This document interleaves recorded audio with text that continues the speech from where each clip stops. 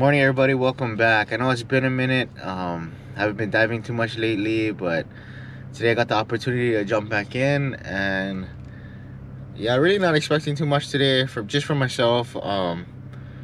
Just because I haven't been consistently going, but we'll see what happens. I just hope I get some opportunities today to shoot some fish and bring them home for grind this weekend.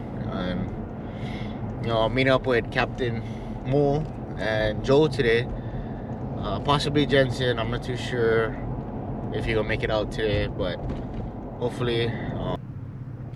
I give a thumbs up for good luck, and we'll see you guys on the water. So this is a super late start for us. Just all the planning, the logistics. We still gotta fine tune it, and during that time that was getting ready, the conditions were slowly starting to turn, starting to rain, starting to get windy. So I wasn't really expecting much, just hoping to get out and find some clean water. I am using the pink lens today, and this is by far the best lens, that best lens color ever used, man. Check them out on the website, venturewetsuits.com, link in the description below. So when we do find some clean water, there wasn't much dive spots that we hit today. I think it was in like three spots. This GoPro really doesn't do it justice of how kind of dirty and milky it actually was. But yeah, I kind of just took a drop. It's about 30 feet. Looking around, I know I seen a red uhu that was kind of just cruising. It kind of swam away, and so I checked under this little overhang, and in the back I seen the uhu slowly start to come back, and he's slowly making his way towards me, and I just push off a little, get a great shot on it, top of the spine, and I knew I had it.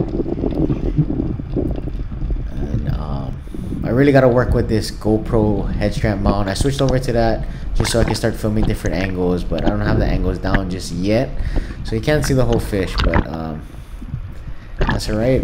First drop, one of my first drops of the day, I was able to tag a nice uhu, and just that alone was super rewarding for me, because I haven't been diving too much. I mean, you haven't really seen any new videos from me that I've been posting, so yeah, this is my first dive in a while.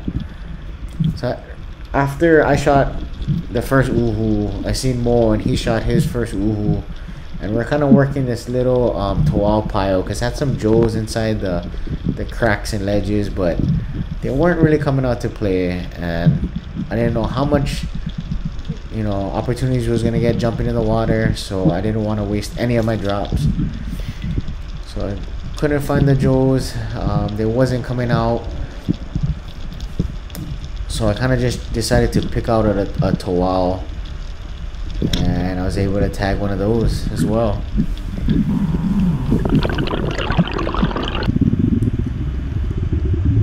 So right after that, I let Mo kind of work that area, and I kind of swam around a little bit more, and I did find a pair of uhus, so a blue whiptail and a red whiptail, and I took a drop on them. You can kind of see them right in front of me, and I'm kind of watching the behavior, mainly just watching the behavior and see what they do and kind of adjust towards their movement. So the red kind of came in, and when I was lining up right over here, I could have potentially had a shot, and I knew it, and I didn't take it. It's those small, short moments, split seconds, that you have opportunities on fish that you should pull trigger. Unfortunately, I didn't pull trigger, and I didn't see that fish again. So while I was swimming around, I ran into a nice munu and moana kali. So I took a drop here, and they kind of dug out, kind of swam away. So I'm kind of just waiting, watching, same thing, watching their behavior, letting them kind of get curious, and the munu slowly starts working his way towards me, creeping up, so I begin to line up to take my shot. And I take my shot, and I took it a little too early. I think because of what happened with the uhu, I was a little over anxious, so I shot earlier than I should have. If I waited just a little bit longer and approached it a little bit closer, I would have had a nice munu. So that commotion kind of brought in a pair of ukus, and one was fairly small and one was a pretty decent size, maybe 5 pounds.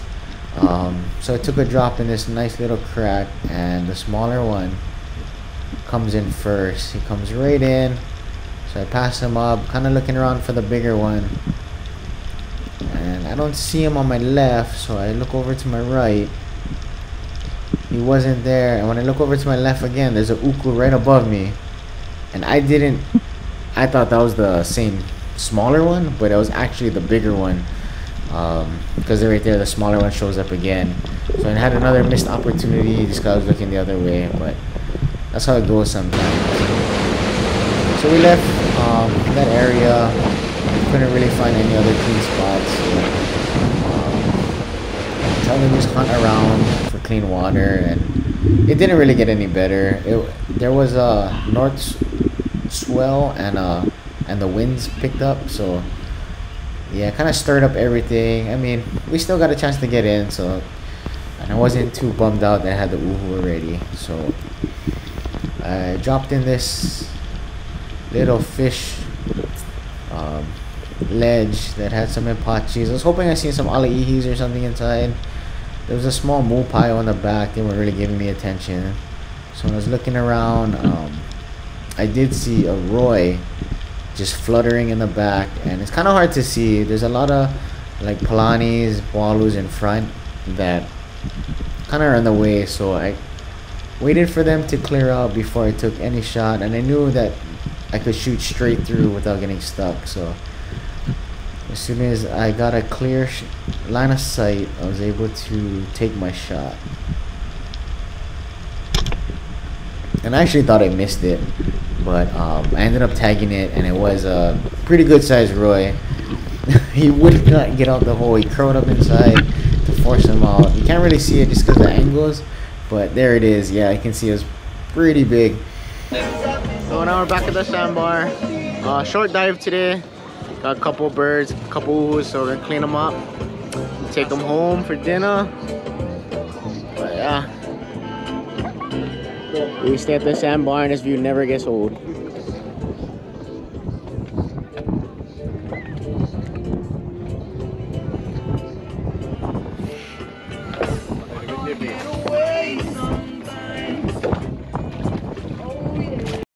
So I don't know if you guys know this, but this is what is in the deeper throat of an uhu or a parrotfish. It's these chomper like teeth that break down the coral inside their mouth so they can digest it. I never cut deep enough to see one before or taking one out, so Jensen was telling me like, yeah, that's deep inside the uhu's mouth. I thought it was pretty cool. Till next time, like, subscribe, and join us on the next venture. Shoot!